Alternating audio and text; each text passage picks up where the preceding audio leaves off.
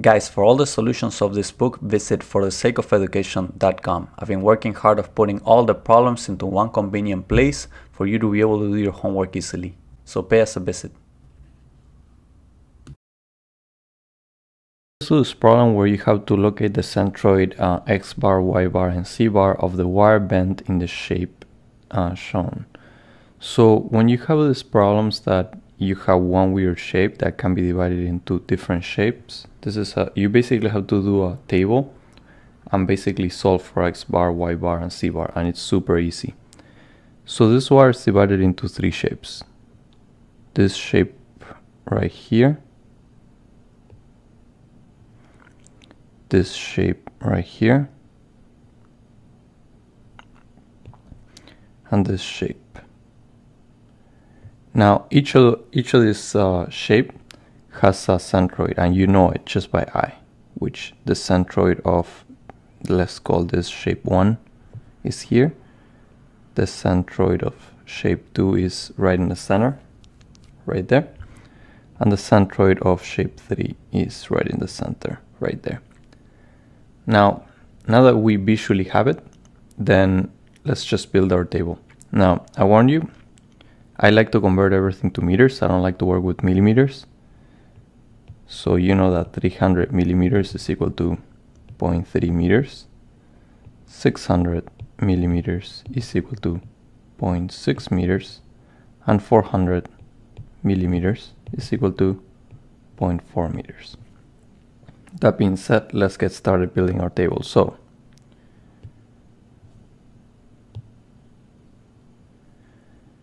first we need L, which is the length of each of these pieces. Normally this would be the area, but it's a wire, so it just has a length. Then we have X curly, Y curly, and C curly, which are the locations of each of the centroids that we just drew. Then you have X curly times L, Y curly times L, and C curly times L. And we have three pieces, 1, 2, 3. All you gotta do is remember how to do this table, which is super easy, and then the problem will almost solve itself.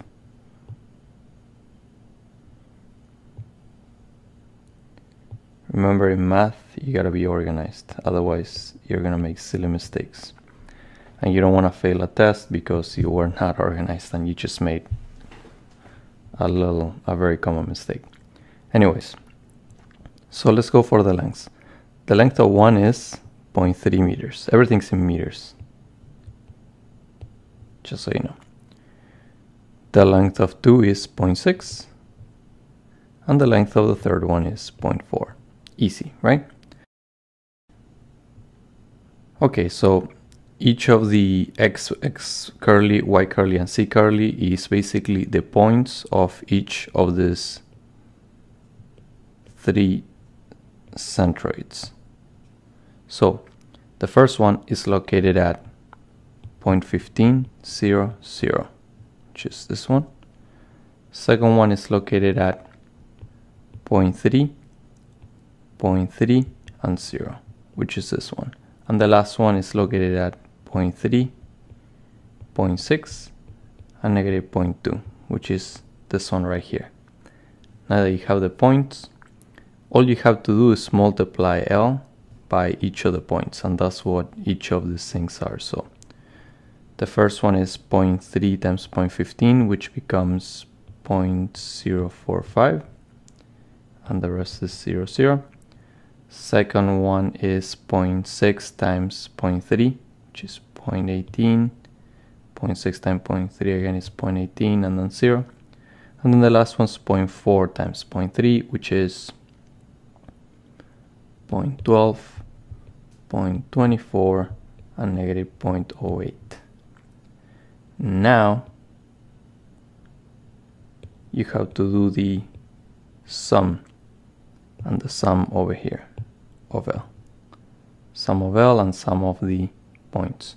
So the sum of L is 1.3, which you get by adding these three values. And the same idea for x, xl, yl, and cl. You do the sums and you get 0.345, 0.42, and minus 0.08. And now we're ready to solve this, which is super easy, guys. X bar is simply equals to xl over L. Y bar is equal to y curly L over L. And you get the idea. You basically plug the numbers in, these numbers and this number into these equations. 0.345, 1.3, so this is 0.265 meters. This is 0.42 over 1.3, which is 0.323 meters. And the last one is minus 0.08 over 1.3, minus 0.0615 meters.